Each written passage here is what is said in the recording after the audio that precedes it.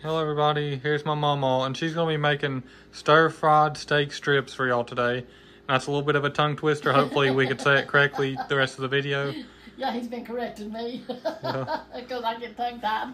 Yeah, it's a pretty complicated name. Stir-fried steak strips. Yeah. But she's going to make it for y'all now. She's going to show everything to put in there and everything that you'll need.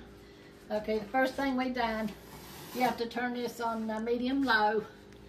And you put your 3 tablespoons of oil in there, and your, I don't like that right there. I need another one. I'll take this one, I guess. Oh no, I like this one. And we put our beef strips in there. Steak strips. Steak strips. What I got was, I got the steaks, Beef steak. yeah. It's called a beef strip steak. Yeah, but anyway, it was round. I took it and just stripped it myself and put it in here and seared it on each side. Then we took it off. It might be a little bit more seared, but it'll be good. I like meat, any kind of meat. Yeah, and it had a 3 tablespoons of oil in there. Yeah, and we done that, so we done this now. Yeah. And we'll take this off. And they're seared on 5 minutes on each side. Yeah. So then we took beef bouillon and dissolved it in water. It was how 1 much cube water? and 2 tablespoons of water. 2 tablespoons, 3, yeah. Okay, 2 tablespoons of water. And then we take this, and I didn't get my things again. Could probably use the other side of this. Oh, well, yeah, there's that. Then we take this and put 1 tablespoon of cornstarch. Y'all bear with me. I just had some company here, and we've been laughing and talking about the word, and so I'm gonna eyeball this. I'm gonna put 4 of these in here.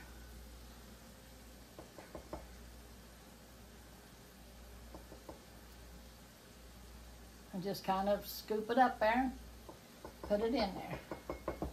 What I say we put in there? 1 tablespoon. So, and then we stir that up and mix that up. And that's a cornstarch that you just put in there. Turn that off until we get it back on. Turn it anyways. Yeah, cornstarch in your beef bouillon. You melt your beef bouillon in hot water. Then you put your cornstarch in there. And then what we're going to do, in a large skillet, over medium heat it says, and we had it in between there. Sear your beef sticks about 5 minutes, like he said, on each side. Mix your bouillon and your in hot water until dissolved. Then mix in your cornstarch. That's what we done. So until dissolved. Stir beef sticks and stir this in on it. So we're going to put this in on it, and we're going to stir it, you know, a little bit. Just get it all on the beef strips. And then you put in your green peppers, and I got a lot of them. I got different color ones. Yeah, it says it called for 2 big green peppers, I got a bell bunch of them peppers. in there. These are bell peppers. They was the long ones that Milton got me, and I thought they was hot, and he said, no, they ain't, and he started eating them. I said, okay, I believe you now. And then Jonathan brought me a green one down from his garden because they didn't have no green ones out there at Ollie's. So I'm just going to put all that in there because I like green peppers, or bell peppers. Stir that around in there a little bit. And then you put your stewed tomatoes, 1 can of stewed tomatoes. Put all that in there, juice and all. Don't drain the juice. And then we're going to do our soy sauce, which is 3 tablespoons of soy sauce. So I got this right here. That's what I was stirring with a while ago. So we're going to put 3 tablespoons of this in there.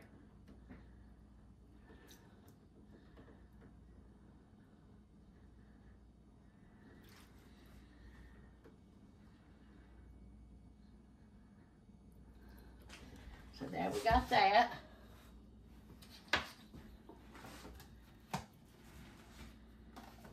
Put all that in there.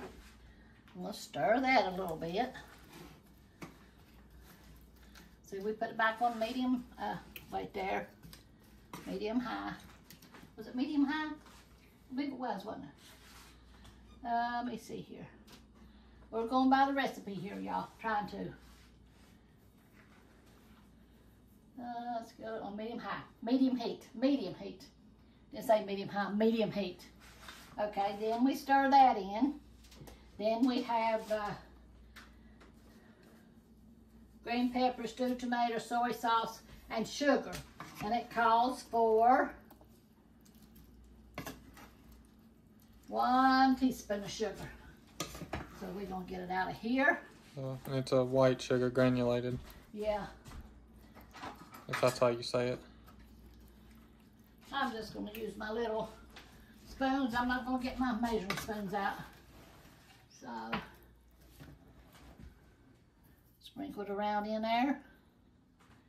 And then, that was 1 teaspoon of sugar. 1 teaspoon of sugar. And salt. Just salt is 1 teaspoon of salt. So,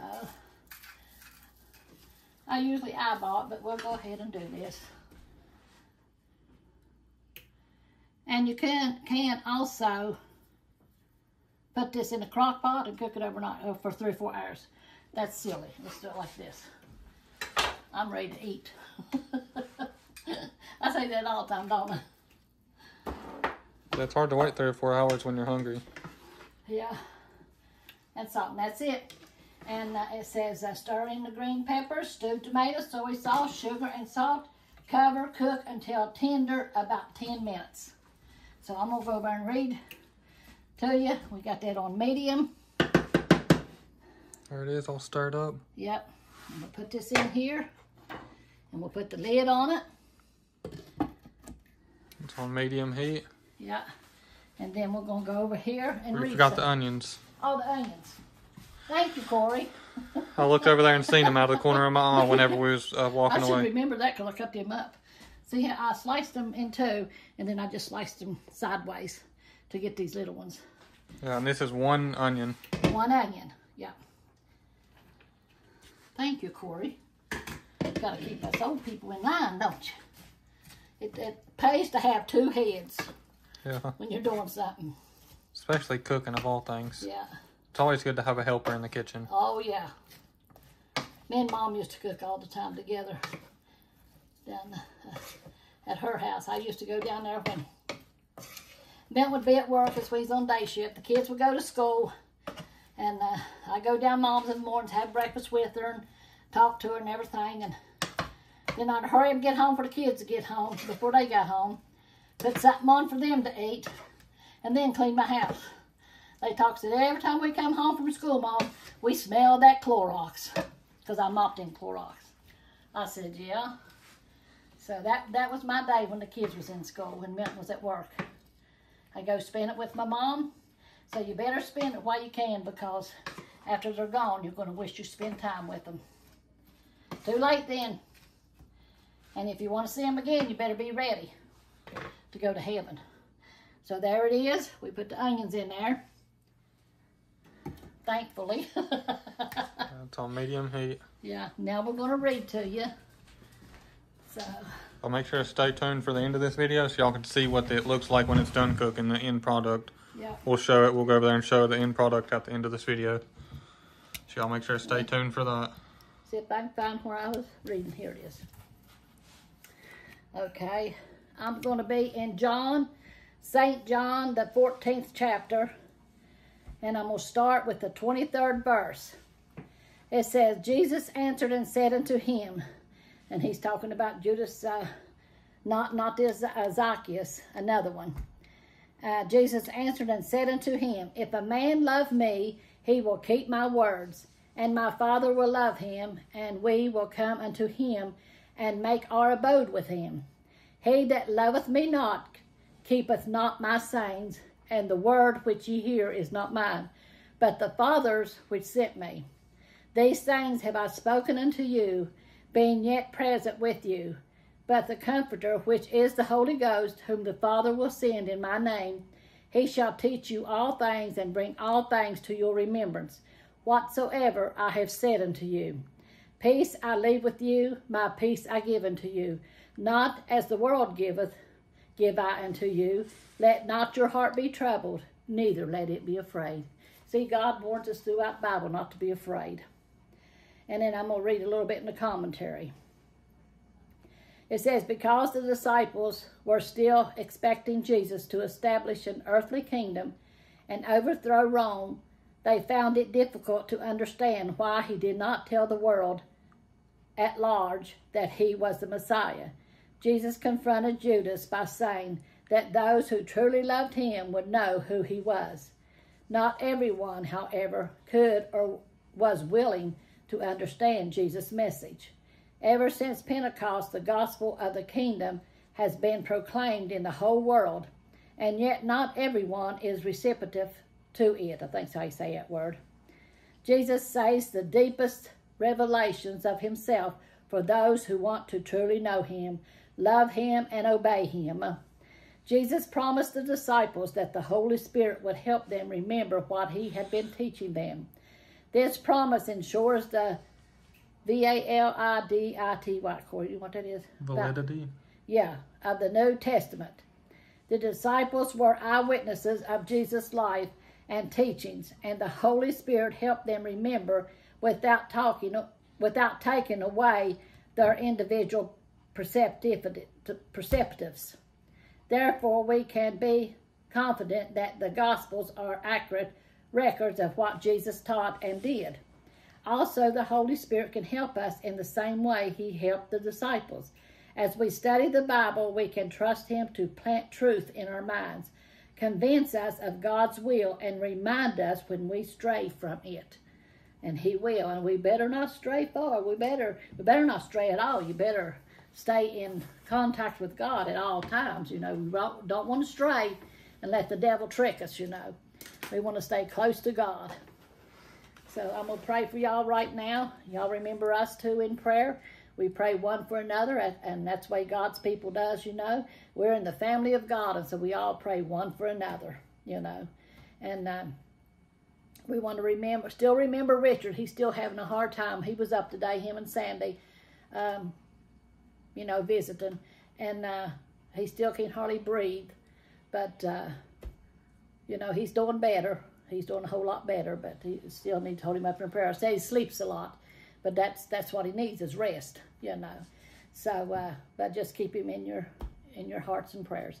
And I want to pray for all our YouTube family. I want to pray for the world. I want to pray for the lost sinners. I want them to hear God calling them to repentance, because God is coming back, or Jesus is coming back soon.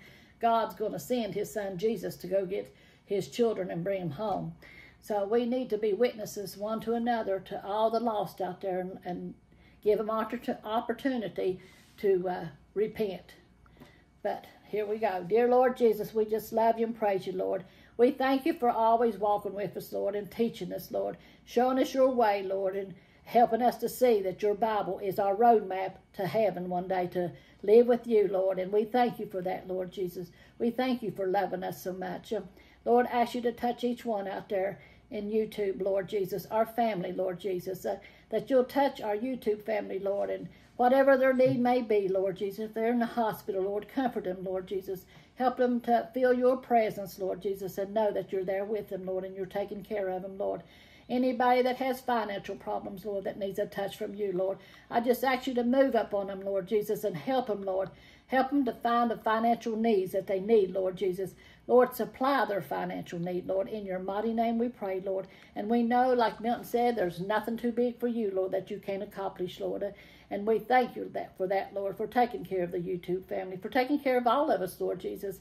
And, Lord, touching the lost and opening their eyes up to you, Lord. We thank you for that, Lord.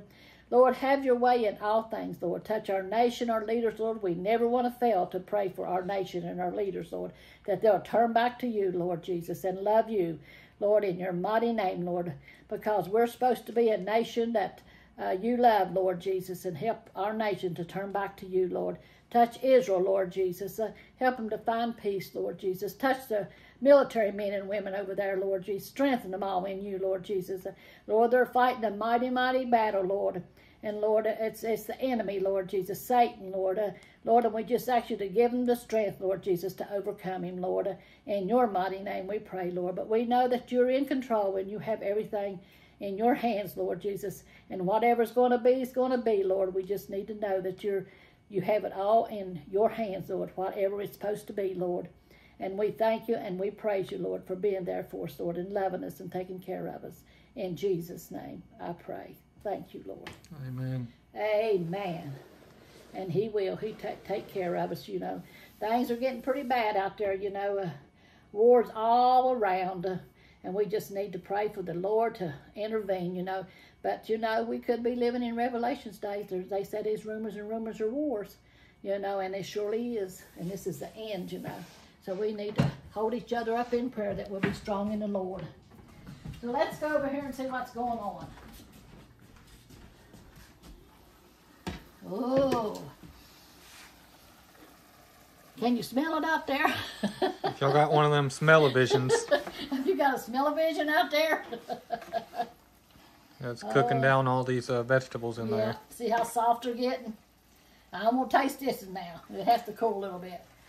But this is what it'll look like when it's done, though. It's just about done. Yeah, it is. See how soft the vegetables are getting. Yeah, but this is what it'll look like. It'll be real colorful like this still. Yeah. So I'd say these look a little bit tough yet. So I say probably another 3 or 4 minutes and they'll be fine. Yeah, unless you like them a little bit crunchy. Because the meat's already done. Everything's cooked in there. Yeah. If you like them a little bit crunchy or stiff, then it's ready to eat for you. But if you like them tender and soft, then give it a few more minutes. Yeah, I'm just going to put this on here like this, and I'm going to cut it off. And it'll still heat up, you know. It won't get too hard or too soft, you know. And then in 2 or 3 minutes, I'm going to take them off, and we're going to eat. Yum, yum. I guess that's all for this one. I hope y'all enjoyed the video. If y'all still watching, make sure to like and subscribe. Leave a comment. Share us to Facebook if you want to. Check out the merch shop. The link is in the description. If y'all do go to check out the merch shop and going to show some support on there, make sure to type in the code. It's called HeatWave20. You type it in at the top somewhere, and it'll give you a 20% off discount on anything in the merch shop. So type in capital HeatWave, all capitals, and then 20, and you'll have 20% off. But y'all make sure to check it out on there. The link is in the description. And we love y'all, and God bless y'all, and we'll see y'all on the next one. Amen.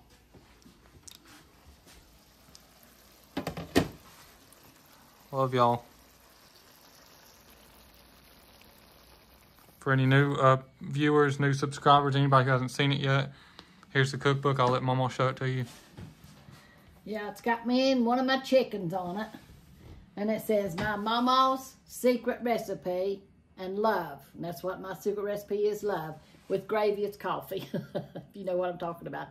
And then we open it up. It's got a plastic binding on it. It's made with some kind of shiny paper. It's like a laminated almost. Yeah, laminated almost. And there's a story how me and Corey got started in cooking on the YouTube. It started with my chickens.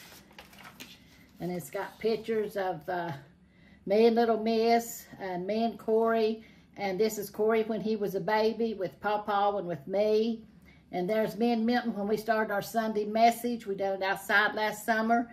And we had a hot dog community giveaway down at our church. And these were the people that helped me and Corey.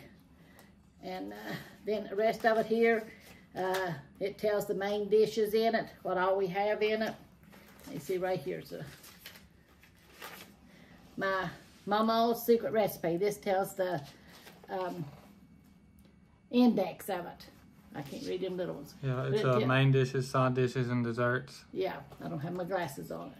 But then you just go over through here and it shows the main dishes, and going over tells you the desserts and stuff, you know. But yeah, it's just got our recipes in it. Right here is a side dish. This is the, can't read the little writing. It's cat head biscuit recipe. Oh, cat head biscuits. That's my cat head biscuits. That's what one of the men called my biscuits in church, because I made them so big. And it's got almost 100 recipes. I think it's got 98 recipes in it. That's why I was going to look on that and see. Yeah. There's 98 pages, so it's probably close to 98 recipes. Yeah. Because some of the pages are not recipes. You can tell them how many pages on each one. Yeah, it goes, there's from 9 to 44 is main dishes, 47 to 70 is side dishes, and then 73 to 98 is desserts. So that's our cookbook. And we're selling them for $30 a piece. Yeah, and we'll pay the shipping. We send it out to y'all, and we'll pay the shipping. We throw a tea and a few other extra things in there, like cards and bookmarkers and stuff. We put in there extra with it, and we pay the shipping and any shipping costs. So it's just $30 for the book, and that's it. Yeah. And you could send it in PayPal. Here's the information here. If you wanted to order one, then you could send it to the P.O. box. Here, you could send money order, a check, cash, whatever you want to send. That's up to you. But you send it to this P.O. box, and make sure to put your address on the inside of the card so we can read your address. And we'll send it out to you the next day after we get it. And if you don't have that stuff, if you don't have a way to send it like that, then, and you have PayPal or Cash App, if you want to send it this way, that's fine too. You could send it to this PayPal or this Cash App. And as soon as we get it, make sure to put your address in the order. Whenever you send the money through Cash App or PayPal, you could put your address there, and we'll send it out. I'll picture it, and we'll send it out as soon as we get it.